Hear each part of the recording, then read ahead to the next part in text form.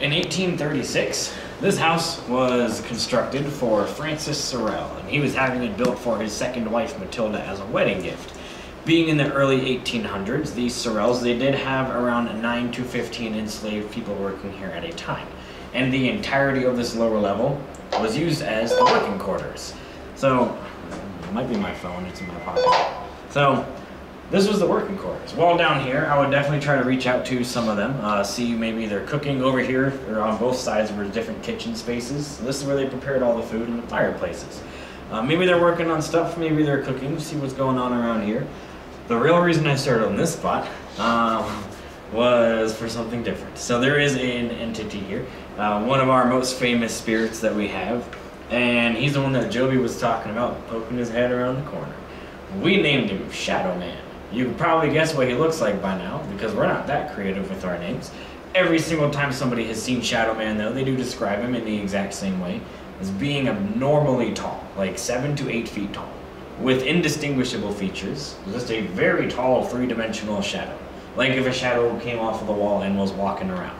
Now, he can be seen all over the place down here, but 9 times out of 10 when people see him, he's back in this breezeway. People say that they've seen him pacing back and forth. People say they've seen him darting back and forth, and occasionally just poking his head around the wall. And apparently that happened like an hour ago. So definitely reach out to Shadow Man, see if he's around, because I guess he is. Now, when I mentioned that 99.9% of the furniture is super antique and really fragile and old, Shadow Man's chair is not in that category. So one thing I love to recommend to people to do is, first of all, definitely spend some time in the breezeway. Definitely spend some time in the chair. So I would break away from the rest of your group. Don't bring any equipment with you. Maybe bring some with you if you want. And just hang out in Shadow Man's chair, see what happens. We've gotten a lot of really strange reports, just really weird feelings. People have said they felt just strangely uncomfortable while sitting in that chair. People said they felt like they're being watched from the other side. There was a more extreme case where there was a guy who was sitting in the chair for a few minutes, and then he ran into the courtyard in tears. He said he felt every single emotion he'd ever experienced in his life hit him all at once, and he didn't know what else to do. So I'm not trying to scare anyone away from sitting in the chair. It is really fun, it is really freaky, but definitely try it out. Now, I think I have everything on me. We are going to head back this way. If you pull these doors towards you and enter the next room, I will tell you a bit about that one.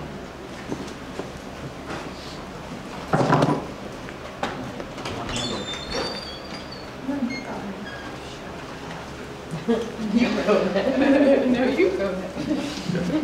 I will then be the first one into a room. He's a police officer. I'm going to make him clear rooms. There you go. I want to go in that group. Yeah. Sorry, I'm not a police officer. The door's open for you. Oh, yeah, thank you.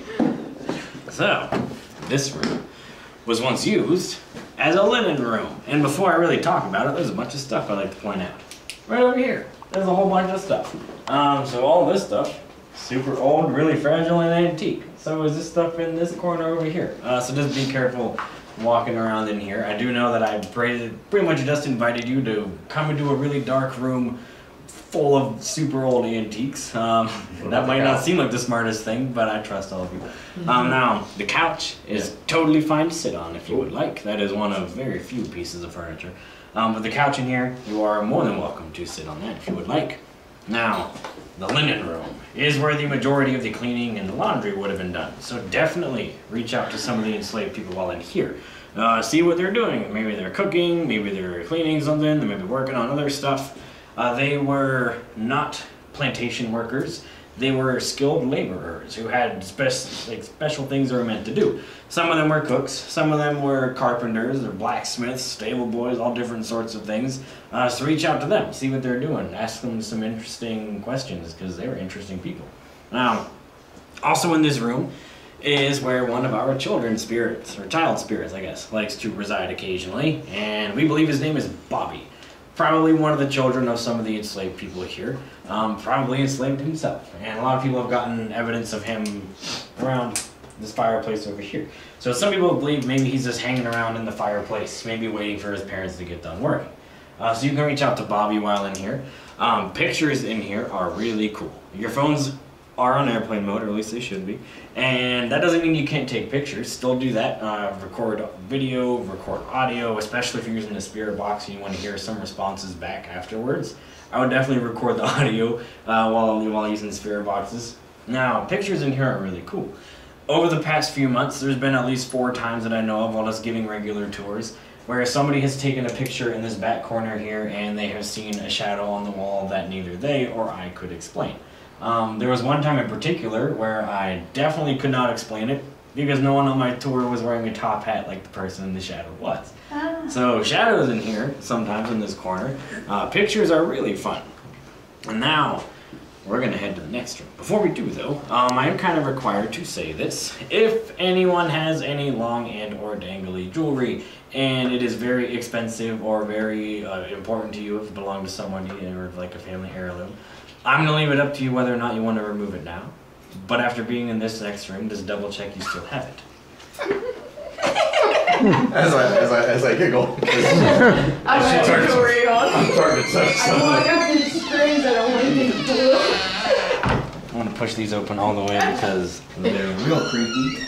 And if somebody bumps it, it's probably going to scare me as well as everyone else. So this room. There are a few different pieces of furniture in here. One of them is the desk chair over there. Really old, really fragile. Please don't sit on it. It will probably break. Also, this wheelchair. Very old, very fragile. Please don't sit on it. Will probably break. And the REM pod is in this chair, so that's not about to be comfortable for anybody. Now, the couch in this room. It's on. Hold on, Dakota can hear me. Dakota, the REM pod died. There's a camera there, he'll know. The couch in here is totally fine. Totally fine to sit on. This couch is one of our most famous pieces of furniture because of the things that happen on this couch. It doesn't look comfortable. It's not. But if you do sit on it, you'll notice it is really loud. The springs will creak, and people have sat on the couch and they've heard the springs next to them compress down and felt them like somebody sits next to them, or do the opposite, like somebody stands up off of the couch. One time a lady sat on this couch and she said it felt like somebody grabbed her arm and was pulling her up as to lead her out of the room. So that couch, super fun. Now, I just want to know what happened on that couch. I don't know. I know what happens now, but I don't know how to I know what happens in the room though, which might have something to do with it. So this room, it was used for dry storage for most of its time. But there was a brief 5.5 years from 1845 to 1850 where this was used as a medical office for a doctor, Frank Sorrel. He was one of Francis's children, and he specialized in trauma surgery. So for 5.5 years, this was an operating room. Yeah. Now, Hence the medical experience. Someone needs to talk to Frank. Now, this room is particularly active. Lots of physical things go on in here. Joby mentioned somebody kept feeling their feet were getting grabbed or their ankles were getting touched. That was probably in this room, I would imagine, because so we don't actually have enough hard evidence to make us believe that Dr. Frank himself is still here. Doesn't mean you can't reach out to him. You can try it out. Maybe give us some legitimate answers. But there are, or we do believe, I guess, that some of his patients might still be in this room. So reach out to some of them. There's also another child spirit in this room named Sarah. Now, Sarah, is that your name? Sarah, Kindred spirit, is the explanation for the ankle thing. So, yeah. So Sarah, we do believe that she is a child spirit here. Not really why she hangs out in the surgery room, I don't know. But she does like to play hide and seek, which sounds like the plot of a really dumb horror movie, but it is kind of cool. A little bit different than regular hide and seek, though. She does have a slight advantage being a spirit. You can't see her that well. The way that you find her, though, usually she likes to hide underneath things, like tables, couches, different pieces of furniture. So if you do go in front of a table or sit on a couch, she will probably let you know. She likes to play with people's shoelaces. She likes to poke people in the back of the leg, maybe pull on their pant legs a little bit, stuff like that, just to let you know you found her.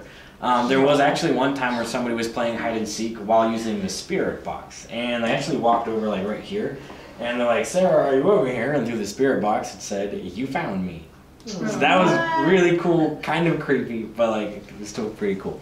Yeah, and now the way you can, yes. I was just gonna ask, was Dr. Frank a good doctor or Yes. okay? Good question, because I usually say that. So, yeah, this is probably the most physically active room. One of those reasons we believe is because Dr. Frank was known as one of the best trauma surgeons in almost the entire nation during his years, but he still lost more than half of his patients in this room. So for 5.5 years, over half of his patients died in this room. But he was one of the best. He was a very, very gifted individual. For that time, I mean, 51% mortality rate, pretty good. Now, the way you can tell you're being touched by a spirit, in case anyone does, so probably is not going to feel like a human. If you do feel a human, I would look around because it might be someone in your group trying to scare you. The way then you can tell it's a spirit. More than likely, it'll feel like a loose hair or a spider web. That just doesn't exist, or it won't go away no matter how much you brush it, kind of like a feather. It might feel like a burning sensation. If somebody had a lighter and they were holding it up to a small patch of skin, kind of like that, or if you just hold one of your hands over top of the oil lamp, which I don't recommend. If you've heard of cold spots, hot spots, those also exist. It also might feel like pins and needles, to the point where it stings, itches a little bit. If a small patch of your body feels like it went numb or fell asleep, those are the big ways that people usually feel spirits. And nothing of all this, does anybody have any questions before moving on? Cool. Then you can push through these doors. I'm going to turn out these lights. And we're about to head upstairs. Anybody feeling anything? Sarah, you stay down here. Your friend Sarah.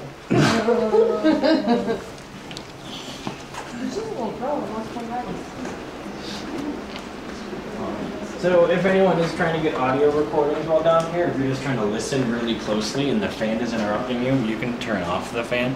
It says down here because it gets kind of warm. Yes. Yeah, a little bit. So, we're heading upstairs. This is what it's going to look like while you're down here. Oh, so Now, we're done with the tour? You do have flashlights. Downstairs. Flashlights are for safety and investigating. One of the safety reasons, the step that I'm standing on right now, is a lot less illuminated than all the other steps. So do be careful while walking up the stairs. Also, if you think back to when Joby said somebody took a picture on the staircase, this is the only staircase people walk on during the tours.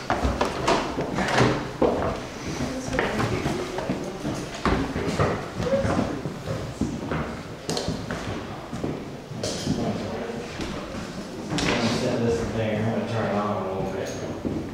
Now, so up here, it is a bit disorienting walking into a very large house through the darkened basement. That is the front door, right back there. So anytime anyone would be entering the house, or I guess still now, this is the first thing anybody would see. It's also where I'm going to put this guy. So the EDI is going to be out here because in this hallway we do get a lot of reports of footsteps out here on the staircase. Now, so there's one more child spirit that I can introduce to you. And her name is Matilda Ann. Matilda Ann was one of Francis's and Matilda's children. They did have 8 kids in total, but 3 of those 8 never lived to see the age of 7. And Matilda Ann was one of those 3. When she was 6 years old, she did die on the 4th floor of the house in what used to be the children's quarters of scarlet fever. And a lot of people have gotten evidence of her hanging around on the staircase, maybe just up on the landing up there. People have seen her like walking down and poking her head around. You can try to reach out to Matilda Ann. Since the EDI is going to be out here, you can try to turn it on now so you can see it. Try to like knock on the stairs and see if you get some nods back. It is going to be freaking out because it's turning itself on right now. So yeah, out here, ask for footsteps, I guess. Now this room, I want to take you in for a brief moment. Nothing too special about this room. Also up here,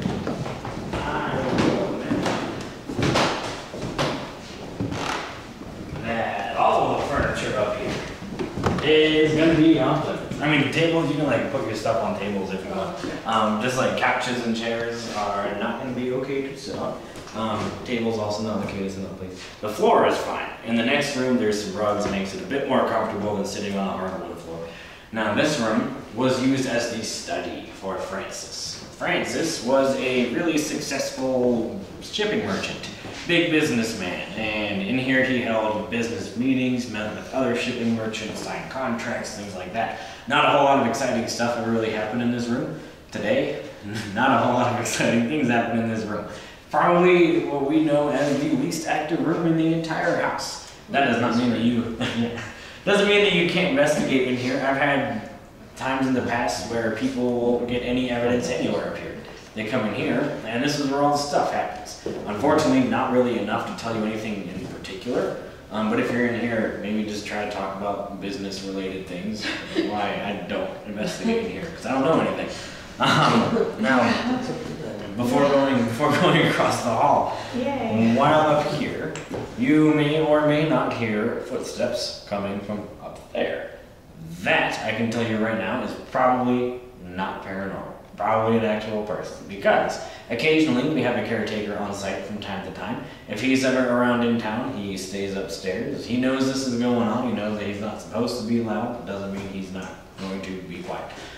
So, whenever he walks around, for whatever reason, it's super loud. So if you hear a bunch of like really heavy, really hard footsteps upstairs, it's probably him. If you hear like quieter footsteps, like someone's just like kind of peeking around, that's probably not him. So there's definitely a difference. Yeah, if you hear it, you'll know.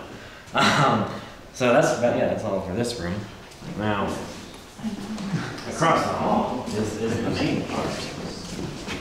It's so gorgeous.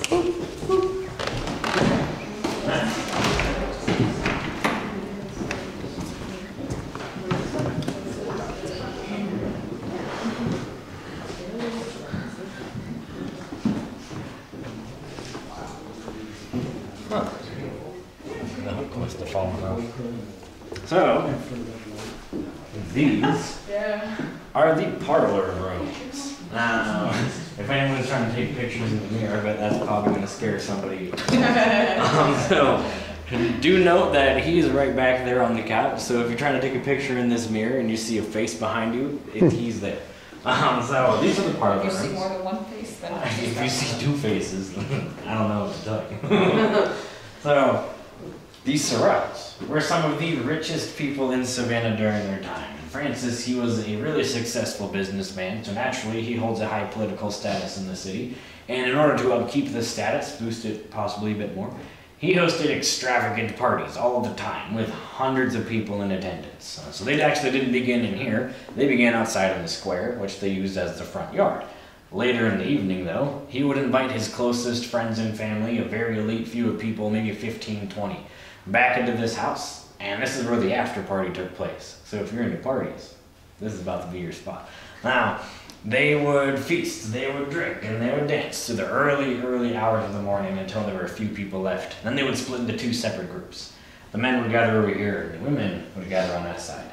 Then the pocket doors would be closed, and they would hold all of their conversations confidential to each other.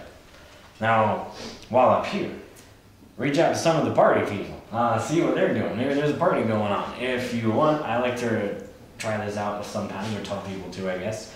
Maybe over here, like have your group split up by gender. The men come over here, the women go over there. If that doesn't work, flip it and see what happens then. So try different stuff like that. If you do decide to use this technique, one thing I ask is that you do not close the pocket doors. They are the original pocket doors. They are really heavy and hard to move. So if you end up moving them, I'm going to have a really difficult, awful time putting them back. So please don't. Now the piano. It does have a sign that says, please do not touch. That is for us, the spirits. They can do what they want. So you can reach out and see if the piano might play. It has happened before, so definitely try that out. People have gotten piano music through the spirit box while asking for someone to play, which I always thought was really strange. Because I've heard it twice, and both times I've heard it, there were people in this room that did not hear it, and everyone that was not in this room did hear it. I don't know why that happened. I couldn't explain why it happened, so that's what makes it paranormal. So maybe have someone in your group come in here and reach out to the piano people. and have other people in the group like go out in the hallway or just go over to that side and see if they hear it, and if you don't, I don't know, maybe that might validate my thing on people don't hear the piano in here. So the next area we're gonna have right over there to the women's side. I'm going to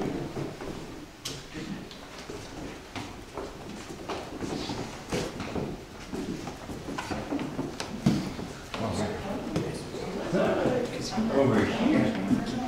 This beautiful blue couch is going to be off limits, but it's where the room pot is, in case you're wondering. That's where it is up here. It doesn't have the little middle thing, but the red light it is on. It is working. I do promise that. It's just an older version. Now, these are the parlor rooms. They did use them for parties. They were also just the common rooms, like the living room. So maybe they're just hanging out. They are also used for wakes. If the Sorrels ever lost a loved one, this is where they would hold the wake in one of these two rooms. So maybe it's a big fun time party, maybe it's just a casual evening, they're hanging out by themselves, or maybe it's a bit more depressing and sad and they're hosting a wake. I'll leave that up to you to find out. Now, you walked into a haunted house, probably expecting some kind of tragedy, and you heard about the unknown number of people who died downstairs from surgeries. There was a bit more familial tragedy that occurred on this property. In 1860, on March 27th, these Sorrels were setting up for one of these very large, luxurious parties, and Matilda, the lady of the house, wanted to see how preparations for her party were running. Usually to do that, she would ask her most trusted out of all of the enslaved, her head housemaid, Molly. Molly she had a bit more responsibility than everybody else, essentially the supervisor, told everyone what to do and how to do it. Really important that she's around, especially when there's a party like this happening. But Matilda can't find her anywhere. So she's going all throughout the house, asking everyone if they had seen her, and nobody had. Finally, the last place she thinks to look, if Molly's not in here setting up or telling somebody what to do, maybe she's getting ready for this party.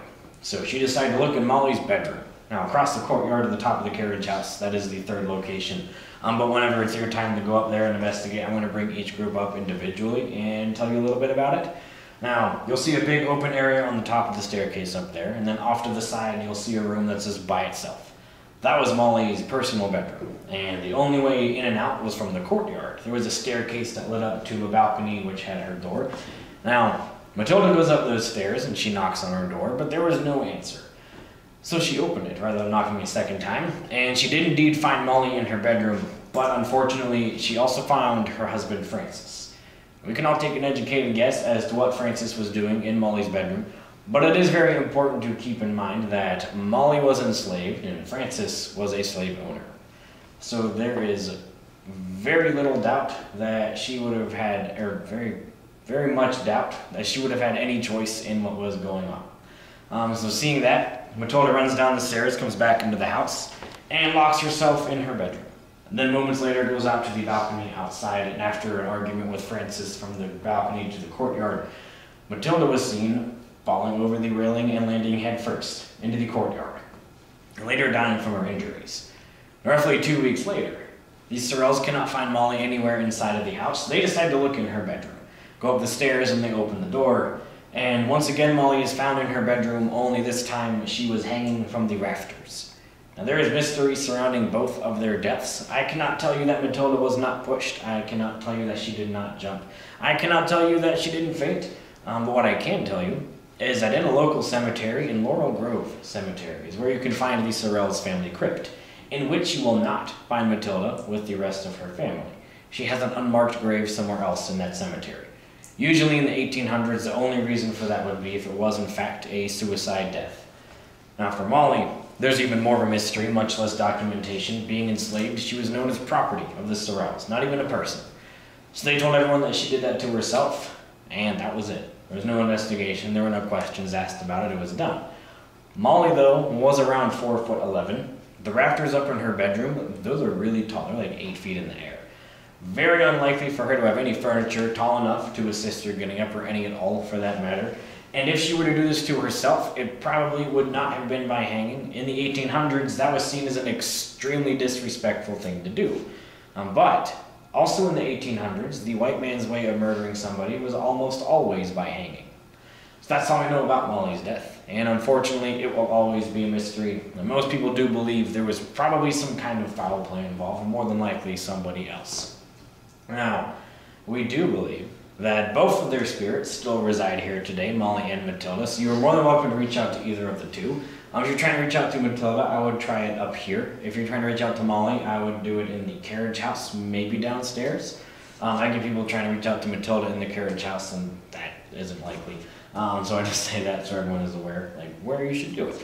If you do decide to reach out to either of them, I ask that you do so with the utmost respect. Their deaths were nothing to be taken lightheartedly, and that also goes for all the other spirits. Again, don't like anything negative, don't want any of that. Please don't antagonize. Now, one last thing. It is a very old house, and sound carries, and there is no way around it.